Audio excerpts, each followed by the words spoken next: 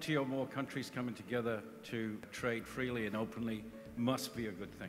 The fact that it's in Africa, where there's always been lots of obstacles, either at national level, political level, is also a good thing.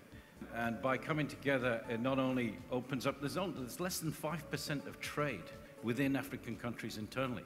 It's staggering that the vast majority of trade with Africa is external, which is why a lot of the key commercial trading centers in Africa are around the seaports. And I think that bringing those countries together will stimulate intra-African trade, but also, as the gentleman has said, it brings together a collective body that will give better bargaining power and perhaps help a lot of countries within that group to evolve and to benefit from some of the growth stimuli.